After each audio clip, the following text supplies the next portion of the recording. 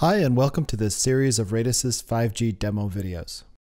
In this video, we will show a live demonstration of Radisys 3GPP Release 15.3.0 compliant 5G standalone solution. The end-to-end solution consists of a Radisys 5G core network, 5G next generation Node B, and a 5G compliant UE simulator.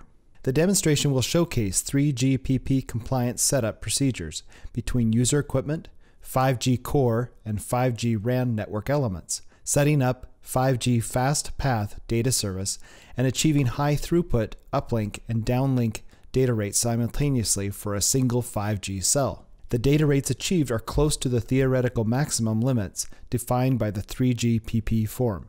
Let us first look at the demo setup. The Radisys 5G core network is comprised of the following microservices-enabled network function nodes: access and mobility management function, session management function, and user plane function. For the radio access network, the Radisys 5G next generation Node B is disaggregated into two software modules, a G-Node B centralized unit called CU and a G-Node B distributed unit called DU. The Radisys CU architecture is highly scalable and can manage multiple DUs. Each DU provides highly efficient data processing for enhanced mobile broadband services, ultra-low latency, and massive IoT services. The Radisys disaggregated CU-DU architecture leverages 3GPP Release 15.3.0 compliant interfaces. A simulated Radisys 5G UE is used for the demonstration. When a 5G UE is activated, first it performs the RRC procedure towards the GNB successfully. Next, UE attempts to NAS registration procedures and successfully registers to the network. After the registration, UE initiates a PDU session establishment procedure to get an IP address from the network. Once the session is established, the end user can access data network services. A 5G FastPath data flow is established from the data network to the end user application to enable the 5G services. Let's now look at the live demonstration. First, we will activate all the 5G core network elements.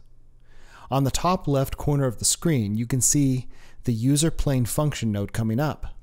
Following that, on the top right corner of the screen, you can see the session management function node coming up.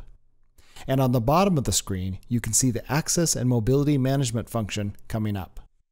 Next, we will launch all the radio access network modules.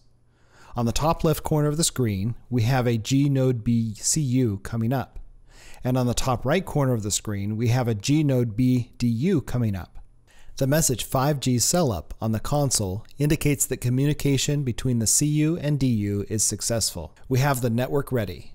Now let's trigger the 5G UE simulator to register to the network, which you can see on the bottom left corner of the screen. The message on the UE screen indicates that the UE can detect the 5G cell, and the message on the DU screen confirms that the UE registration and session establishment procedure was successful. EU is now ready to access 5G services.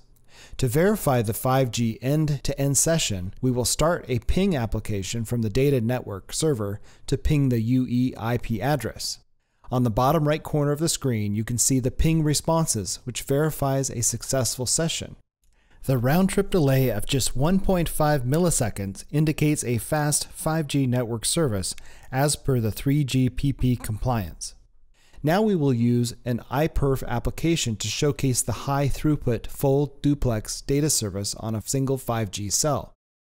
On the top left corner of the screen, you can see the iPerf client, and on the top right corner of the screen, you can see the iPerf server for the downlink data service.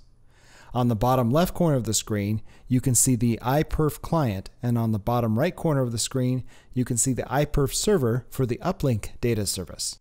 As you can see on the screen, on the downlink, we can achieve 1 gigabit per second data rate, and on the uplink, we can achieve 240 megabits per second data rate simultaneously. These 5G single-cell full duplex data rates are close to the theoretical maximum defined by the 3GPP form. To validate the 3GPP signaling exchange across 5G network elements, We have captured the Wireshark logs on both the RAN and core network side.